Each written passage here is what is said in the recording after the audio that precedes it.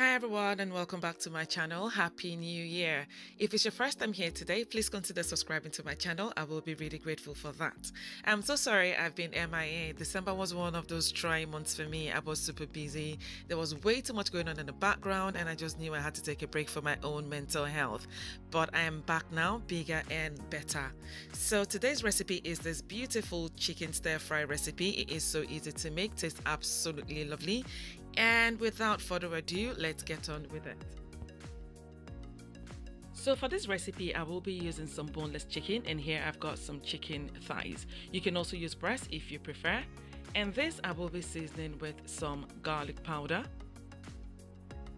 black pepper, smoked paprika, onion powder, chicken seasoning, salt, and some cornflour. And at this time I'm just going to mix thoroughly, and after mixing thoroughly I will be covering this with some cling film, and I will leave this to marinate for about 30 minutes. You can do longer if you prefer.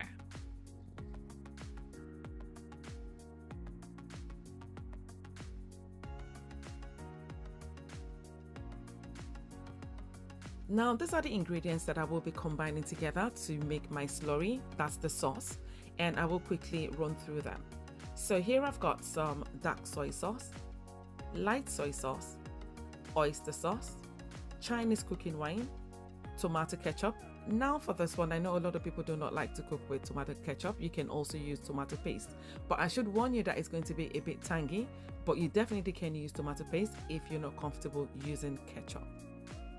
And I've also got some sweet chili sauce, which I'm using in place of sugar. A lot of stir-fry recipes contain sugar if you're not aware.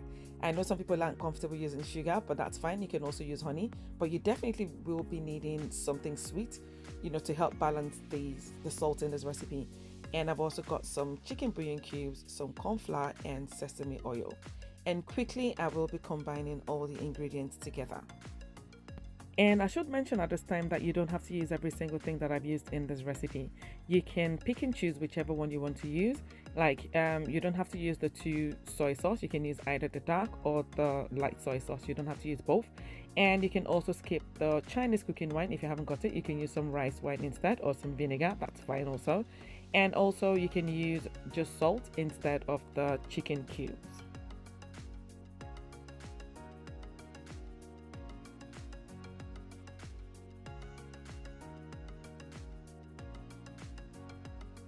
So here are the ingredients for my stir fry. I've got some bell peppers here. I've got some yellow and red. You can also use green if you prefer, but I prefer these 2 colors. And also I've got some red chili. You can also use green chili or some chili flakes, minced garlic, minced ginger, spring onions, and lastly some chopped onions. So here I've got a pan on medium heat, and when it heats up, I will add some vegetable oil. You can use any other type of oil that you prefer.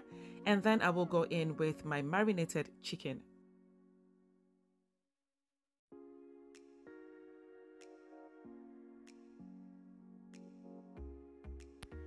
And at this point, I'm going to fry the chicken until it is fully cooked and brown on all sides. And you will need to do this on medium to high heat. Please don't be tempted to add too much oil to your chicken. As long as your pan is absolutely non-stick, you should be fine with about 2 to 3 tablespoons of oil.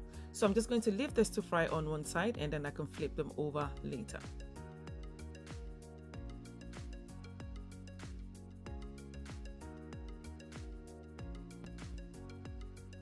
And after about 6 to 7 minutes of frying, this is what it looks like.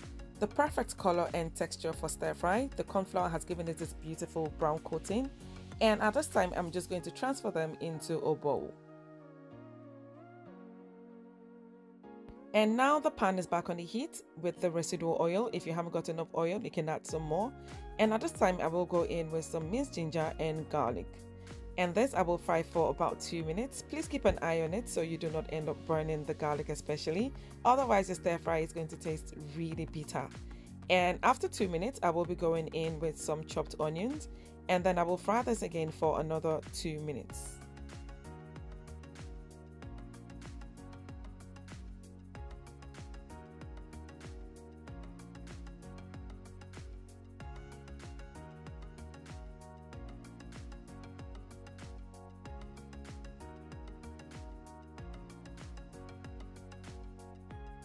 And after 2 minutes, I will go in with my chili and my chopped bell peppers.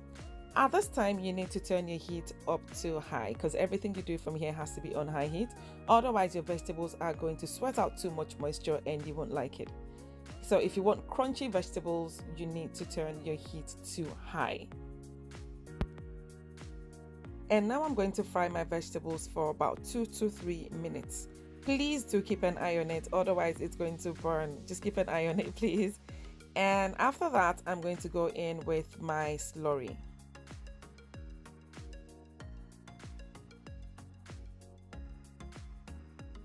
Now, if you're someone who likes your stir fry with quite a lot of sauce, what you can do is double the ingredients for the slurry, and this will give you some more sauce. Or another thing you can do is to add some chicken broth or chicken stock to the slurry, and this will sort of loosen it up and also give you some more sauce.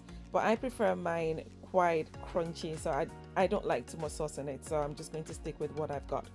And this I'm going to mix thoroughly now, and then I will leave to cook for about 2 to 3 minutes.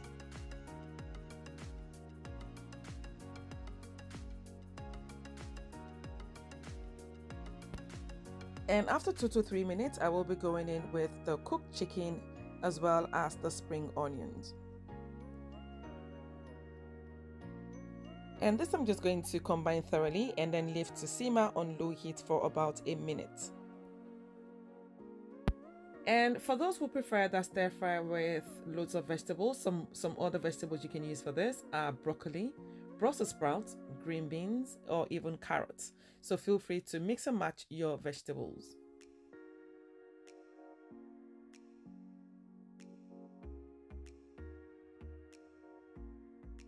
And after simmering for 1 minute, this is what it looks like. Absolutely beautiful, incredible taste. The aroma is absolutely gorgeous. You really don't want to miss out on this recipe. It is amazing. I know I say this with loads of my recipes, but this, I had like 3 plates of rice the first day I made it. Yes, I'm not even exaggerating. It was that good. Anyway, if you do try this recipe, please let me know how you get on by leaving me a comment in the comment section. And for the ingredients list and measurements, that's going to be in the description box below as usual. And I hope to see you in my next video. Please don't forget to subscribe to my channel. Please do subscribe and have an amazing new year. Bye.